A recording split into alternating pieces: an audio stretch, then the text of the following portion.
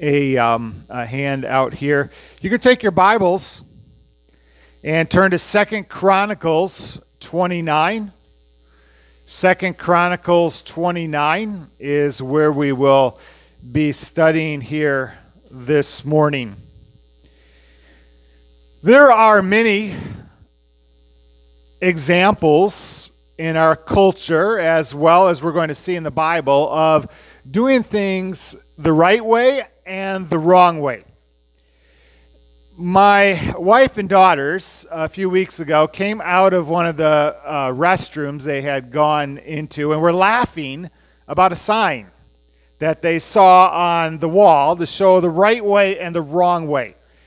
Now, I really hesitated to say, should I show this sign in church? But I just couldn't help myself because this was it was kind of in a bathroom, like I think it was at a gas station. Something you don't expect to see on the wall was this sign right here to describe the right way and the wrong way to use the restroom. Now, we have examples in the Bible that describe many things. If you're wondering about that, in foreign cultures, they don't do things the way we do, so they do things different than we do here in the United States. Yes, they do. And so anyways, there's examples of right and wrong. And we see that here in Scripture. We see the picture of what happens when we do things the right way and the picture that contrasts when we do it the wrong way. It begins even in the book of Genesis. If you think of the example of Cain and Abel, the very first two people born on this earth had the example of one doing it the right way and one doing it the wrong way, and the consequences for not obeying God and not stepping out to do what God wants to be done. We're going to see this here as we continue our study, and we've seen it a few times, but that's the contrast between Samaria and the northern kingdom and Jerusalem and the southern kingdom. And we see a very different result compared to Jerusalem and Samaria in today's reading on whether they chose to follow God or not. I want to kind of catch us up here on where we're at in our timeline. I don't know what I did with my pointer when we moved all this stuff around. So let's see if I can, I can't find this even to point to you. Let's see, oops. Can't find my mouse on there. All right. But you can follow along and look here. Again, I don't have the pointer, but if you want to look in the top yellow part, a little bit over on the right, so you see the top yellow and the top, and then the bottom green. All the way on the bottom right is Hezekiah. That's where we're at in our timeline. Hezekiah has just taken over as the king of the southern kingdom of Judah. You see on the top, though, right there, the yellow ends. We're going to see that today. The end of the northern kingdom of Israel has been, basically, we're going to see how it is basically destroyed. And that's kind of our picture in our timeline today. The first thing I want to see here this morning is that religious worship should be a priority in our lives. Now, sometimes today, the idea of religion is looked down upon. Jesus himself rebuked the religious leaders. But religion in and of itself is not bad. We've talked about this many times. Religion is like a vehicle. It gets you to a point to get you where you need to go, but it's not the end in itself. The religious leaders were rebuked because they focused and they worshiped the religion rather than using the religion to help direct them to the one they needed to worship, which was God.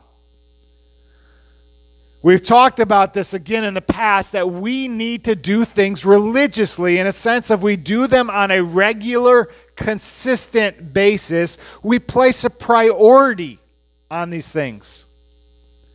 And what Hezekiah does is he places a priority on the religious worship, the regular worship. He institutes it. He makes it possible because he sees the importance of it. And he does this by opening the temple. If you remember, his father Ahaz had shut the doors of the temple. They had developed their own way of worship that was contrary to the way that was presented in Scripture. 2 Chronicles 29, beginning at verse 3. In the first year of his reign, in the first month, he opened the doors of the house of the Lord and repaired them. Notice what it says, the first year of his reign, in the first month, he opens the doors.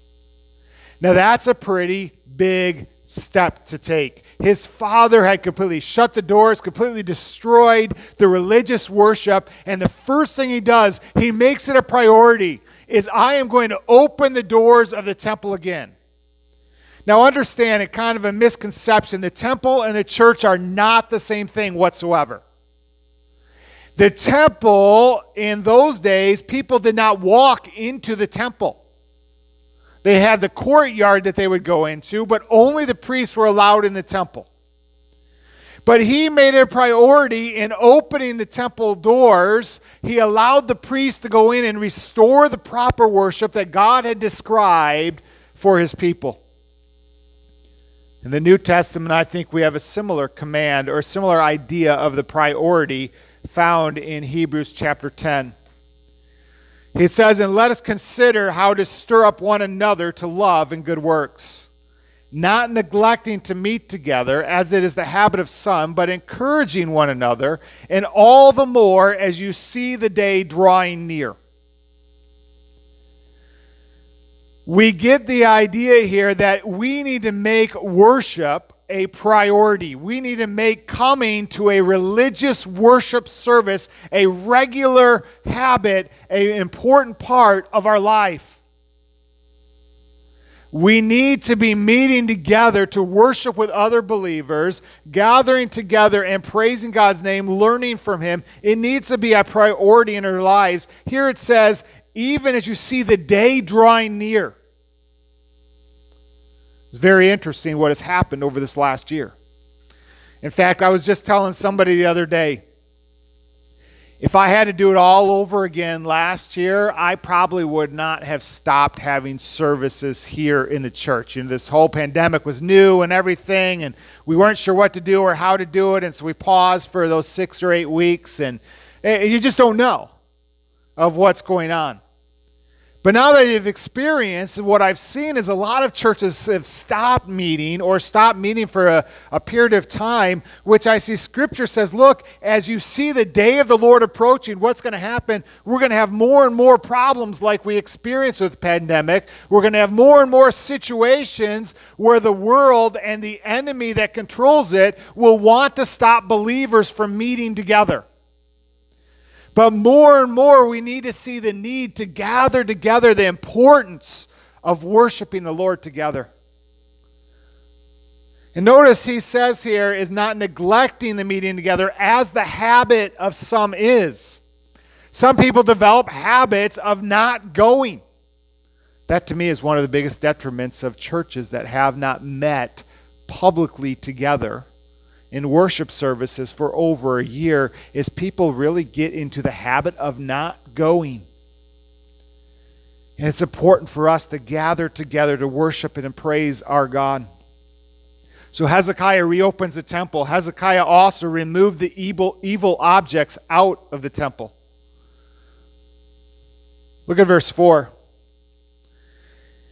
And he brought in the priests and the Levites and assembled them in the square on the east, and said to them, hear me, Levites, consecrate yourselves, and consecrate the house of the Lord, the God of your fathers, and carry out from the filth the holy place. For our fathers have been unfaithful and have done what was evil in the sight of the Lord our God. They have forsaken him and turned away their faces in the habitation of the Lord and turned their backs. He says, okay, Levites, I want you to purify, consecrate yourself, set yourself apart, and go clean out the temple. Remove all these evil things. Turn from that. Take it away. New Testament reminds us of this. He says to put off your old self, which belongs to the former manner of life, as is corrupt through evil desires. And be renewed in the spirit of your minds, and put on the new self, created after the likeness of God in true righteousness and holiness. He says, put off evil and put on righteousness. This is what Hezekiah is doing. He's removing the evil. A lot of people want to just add salvation or Christianity to their life. They want to keep living their own selfish ways, but add Jesus to it. Jesus doesn't say, hey, why don't you add me to your life? He says, no, if you want to be my disciple, you must deny yourself, take up your cross, and follow me. We talked the other week about you must repent, you must turn back. One of the things Hezekiah realized is that it was sin that had brought consequences to Judah. Verse 8. Therefore the wrath of the Lord came upon Judah and Jerusalem, as he had made them an object of horror and astonishment, and of hissing, as you can see with your own eyes. For behold, our fathers have fallen by the sword, and our sons and our daughters and our wives are in captivity for this. He understood the need to turn from sin. He realized that it was sin that brought so much destruction. It was disobedience to God. He clearly understood that, and because he understood that, he emphasized the need to truly repent. We talked about repentance last week, being that U-turn, going the opposite way. Verse 10. Now it is in my heart to make a covenant with the Lord, the God of Israel, in order that his fierce anger may be turned away from us. My sons, do not now be negligent, for the Lord has chosen you to stand in his presence, to minister to him, and to be his ministers, and to make offerings for him. What he says here, it says you need to take immediate action. Don't wait to cleanse yourself. Don't wait to purify yourself. Don't wait to clean the temple. We need to do it now. So he makes it a priority to worship God, but also makes it a priority to remove the sin from our lives. You know, that's what we need to do as believers when God reveals something to us. James talks about the Word of God being like a mirror. And when we see sin, it shouldn't be like, well, you know, that's probably something I shouldn't do, and I'll work on it. It's the idea of we can remove something. We need to turn from that and turn towards God. Verses 12 through 20, we won't read these, but the Levites and the priests, they cleanse and they purify the temple. And what was the result? The result was great joy. They placed a priority on worship, and the result from worship was joy. This is a message that you will hear me say over and over, because when I was a kid growing up, I had the idea that if I chose to follow Christ, I would be miserable. I didn't understand what the real product was the security, the hope, the joy, the grace and mercy that God brings and that God has to offer, and being able to live in that.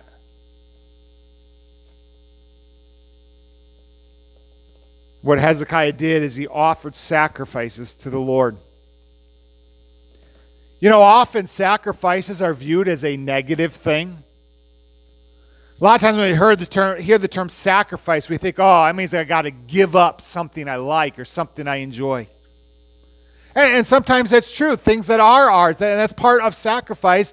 David says, I'm not going to sacrifice something that doesn't cost me. But we think of today as we celebrate Mother's Day. Think about the sacrifices that our mothers have made, or that you as a mother have made. And yet if I were to talk to you about the sacrifices, you're not going to say, oh, it was so miserable to sacrifice for my kids. I had to get up every day to make them breakfast. I could have slept in all day, but no, I got to wake up to give them to school. And we don't complain about that. It's often what you hear is the joy. I was so privileged. Yeah, it wasn't always easy to get up in the middle of the night to take care of the children, or to do all these things that involved in part of that sacrifice, but it's part of that sacrifice of joy. And here, as he made the sacrifice, verse 21, and they brought 7 bulls, 7 rams, 7 lambs, and 7 male goats for a sin offering for the kingdom and for the sanctuary of Judah. And he commanded the priests, the sons of Aaron, to offer them on the altar. He basically gave of his own things to start these sacrifices. Verse 24. And the priests slaughtered them and made a sin offering with their blood on the altar to make atonement for all Israel. For the king commanded that the burnt offering and the sin offering should be made for all Israel. If you see the example of Hezekiah, have been reading and following along, you see that Hezekiah gave much of his own possessions to be willing to give as an offering, to sacrifice. He was willing to give it to God. And really, sacrifice is often the beginning of joy. To experience the fullness of life, before we get that, it often takes sacrifice. By the way, I do want to mention this. I have found that the more I grow in Christ, things that are quote-unquote a sacrifice don't seem like a sacrifice anymore. Sometimes when you have to give something up for God, it seems so hard to give it up, but after you do it for a while, it's just part of life, and it's actually a joy, even though other people might view it as a sacrifice. And you have that being produced, is you have that joy that comes, and it comes after the beginning of sacrifice. So they start this out, and then Hezekiah stationed musicians to lead in worship. Look at verse 25. And he stationed the Levites in the house of the Lord with cymbals, harps, and lyres, according to the commandment of David, and of Gad the king's seer, and of Nathan the prophet. For the commandment was from the Lord through his prophets. And the Levites stood with the instruments of David, and the priests with the trumpets. Then Hezekiah commanded that the burnt offering be offered on the altar, and when the burnt offering began, the song of the Lord began also. And the trumpets accompanied by instruments of David, king of Israel. The whole assembly worshipped, and the singers sang, and the trumpeters sounded, and this continued until the burnt offering was finished. Notice that along with the offerings, the sacrifices that are being made, there are songs of worship and praise being sung and given and declared unto the Lord. We're reminded of the importance of this in the New Testament, where he says, and be not drunk with wine, for that is debauchery, but be filled with the Spirit, addressing one another in psalms and hymns and spiritual songs, singing and making melody to the Lord with your hearts, giving thanks always for everything to God the Father in the name of our Lord Jesus Christ. That's why we sing when we gather together at church. That's what they did in the Old Testament, and it is for us as we encourage one another and our hearts are uplifted as we sing about and think about our great God. So we see they start to sacrifice. They start to sing praises to God. We see that Hezekiah led the people to experience this great joy of worship. Verse 30. And Hezekiah, the king, and the officials commanded the Levites to sing the praises to the Lord with the words of David and of Asaph the seer. And they sang praises with gladness, and they bowed down and worship. So they offer sacrifice, they sing songs, they realize their heart condition before God. They bow down, they worship him, they praise him. Verse 36, and Hezekiah and all the people rejoiced, because God had provided for the people, for this thing came about suddenly. You have great rejoicing in Jerusalem. They're sacrificing, they're worshiping God, they're following the law, they're doing everything that God wants them to do, and what's the result? Not misery, not pain, not suffering, not heartache. Though sometimes when we follow God, we will experience those, but ultimately, there's this deep joy that just comes out.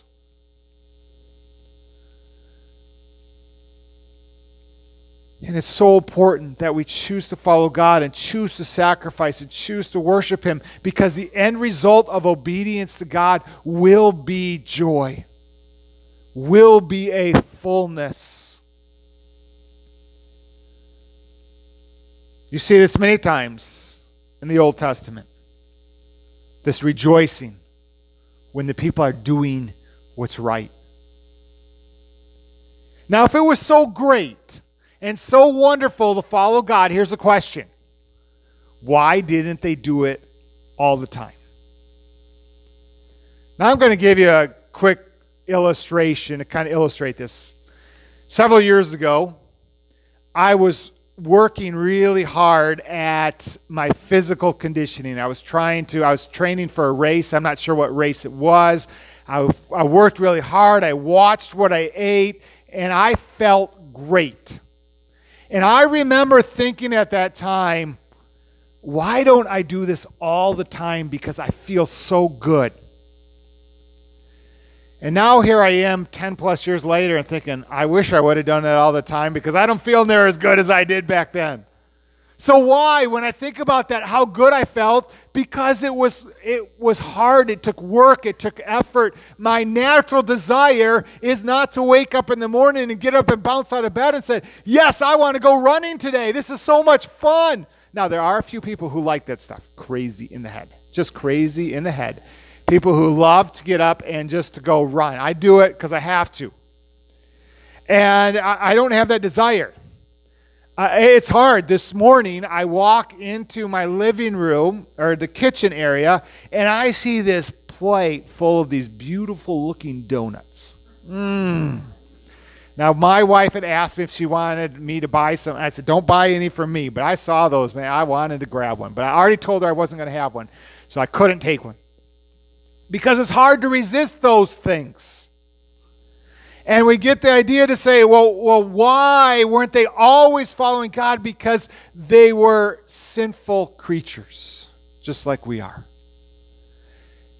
And you experience the joy and rejoicing when you follow God, but at the same time, it's easy to be lulled into sleep spiritually and thinking, oh, I can just enjoy the little pleasures of this life rather than following God, and you don't experience the fullness and joy that God has to offer when you allow that sin to come in. It's really part of active and willing daily choices. Am I going to be obedient to God? Am I going to see God? Am I going to experience His greatness? Or I'm going to give into what my flesh wants to do, whether it's sin or worry or fear or abandoning what God has for me. And we see this in Jerusalem. Jerusalem is worshiping and praising God, and they're exalting God, and there's joy and wonder going on in Jerusalem. At the same time, what was taking place in Samaria. By the time this was taking place, basically Samaria, much of it had gone through some great heartaches and destruction. We're in the middle of a lot of it. But we see that here. Turn over to 2 Kings chapter 17. We're going to see the contrast. We see Israel, Jerusalem, who is doing it the right way, led by Hezekiah, and the result is great joy. We see Samaria, who is living in sin and selfishness. And we see the result of that as a lack of worship led to the destruction of Israel. 2 Kings 17, verse 1. In the 12th year of Ahaz, king of Judah, Hoshea, the son of Elah, began to reign in Samaria over Israel, and he reigned 9 years. He did what was evil in the sight of the Lord, yet not as the kings of Israel who were before him. So he wasn't the worst king of Israel, but he was still evil. So if we look here again, it talks about the idea. So it says in the 12th year of Ahaz, Hoshea.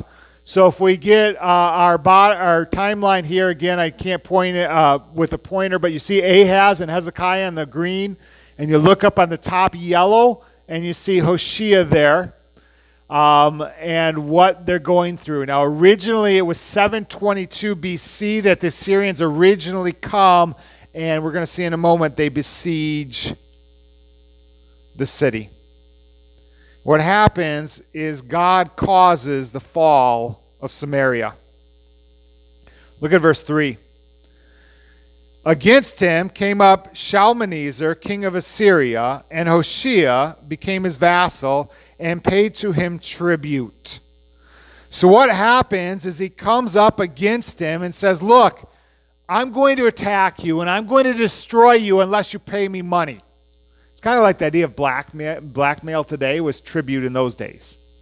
Basically, you pay me a large tax of what you have or I'm going to destroy you. Verse 4. But the king of Assyria found treachery in Hoshea, for he had sent messengers to the king of Egypt and offered no tribute to the king of Assyria, as he had done year by year.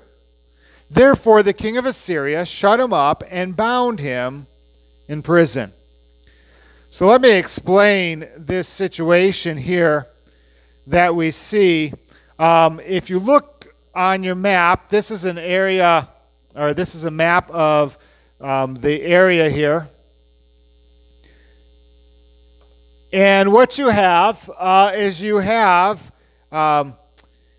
oops, there we go, is up on the top here where it's darker green. That's kind of the area of Assyria. And they came down to attack Judah. You see Judah right in the middle of the yellow there. And in the bottom here you have the Egyptian kingdom. Judah was right in the middle. And so was Israel, is right above Judah, where you see the word Samaria there, if you can read the smaller right. And you see Samaria there. Assyria comes to attack Samaria. And as they do that, what happens is Samaria asks Egypt for help. And because of that, Assyria got really upset, and they decided, look, we're just going to take the city. And it says they set up a siege around the city. Now, for 3 years, it says the city was under siege. We've explained this before, but I just want to get you the idea. When a city was under siege, what would happen is the armies would come and they would surround the city, often setting up an encampment, and try to starve the people inside the city into surrender, or it would take that 3 years to build weapons to destroy the city. In fact, very interesting, if you go over to Israel today and go to a place known as Masada. It was a fortress on a hilltop, and you go there, and if you look here over to the right, you see that kind of big square, and then it looks like a little city, the remnants of a city. That was an encampment basically by the Roman soldiers that they set up and they stayed in while the city of Masada was under siege. So basically what they would do is they would set up fortresses around a city and just wait for the city to starve, and the people inside the city would try to outlast them or wait for help. And so here it describes that the city of Samaria was under siege. Verse 5. Then the king of Assyria invaded all the land and came to Samaria, and for 3 years he besieged it. Verse 6. In the 9th year of Hoshea, the king of Assyria captured Samaria, and he carried the Israelites away to Assyria and placed them in Hala and on the harbor, the river of Gozan, and in the cities of the Medes. What happens is they invade, they conquer Israel. Samaria is destroyed. They take almost all the inhabitants and spread them throughout their empire, basically trying to destroy the Israelite nation. Verse 7. And this occurred because the people of the Lord had sinned against the Lord their God, who had brought them out of the land of Egypt under the hand of Pharaoh, king of Egypt. and had feared other gods and walked in the customs of the nations whom the Lord drove out from before the people of Israel, and in the customs that the kings of Israel had practiced. It declares why, in fact, much of chapter 7 declares the sins of the people and why God chose to judge them. Verse 22, the people of Israel walked in the sins that Jeroboam did. They did not depart from them until the Lord removed Israel out of his sight, as he had spoken by the servants as prophets. So Israel was exiled from their own land to Assyria until this day. You see, Jerusalem is rejoicing because they're worshiping God. Samaria is being destroyed because they live in their own selfish deeds. And God allows the land to be taken over. Verse 24. And the king of Assyria brought people from Babylon, Cudah, Ava, Hamath, Seraphim, and placed them in the cities of Samaria instead of the people of Israel. And they took possessions of Samaria and lived in its cities. If you look here on the map, you see that purple part called Samaria. That was the area, even in the days of Jesus, Samaria was a mixture of Israelites and Assyrians, or people from all over, and it started at this point. What they did is they brought a bunch of people to live in the land of Israel to basically diminish the nation of Israel. Yes, Judah still existed and would exist for another 100 years, and God would have spared them longer, but they chose to sin as well. In conclusion, I want you to ask yourself these questions. First, is religious worship a priority in your life? Do you make it a habit to attend a service, a church service, not just attend, but to truly worship? Do you make it a habit to spend regular time in God's Word and studying His Word? God wants you to worship Him as a priority in His life. He wants to be first. Secondly, are you experiencing the joy that true worship produces? When we truly sacrifice, when we truly surrender, when we truly live in obedience to God, you'll be amazed the joy that it produces. It seems so odd to us because the thought is, you like or enjoy or that your flesh wants to do ultimately bring about something good. But you see it all the time. When we're willing to give of our selfish desires of things that probably aren't the best for us and to seek after what's better. The result is joy. If you don't live a life that's full of joy, most likely it's an indicator, one, that you're not being led by the Spirit, because the fruit of the Spirit, one of them is joy. But it's probably an indicator that you're giving in to some of your selfish desires. The world kind of teaches us the more you give into yourself, the happier you'll be. But really, the more we give into ourselves and our selfish desires, often the more miserable we become. When we surrender and submit, that's where we find the true fulfillment. Lastly, are you headed towards the path of destruction? You have those choices, those daily choices. Am I going to do things God's way, the right way? Or am I going to do things man's way? Am I going to be like Jerusalem, who experienced the great praising of God, the wonderful worship? Or am I going to be like Samaria, who lived for themselves and experienced destruction? I want everyone to bow your heads and close your eyes.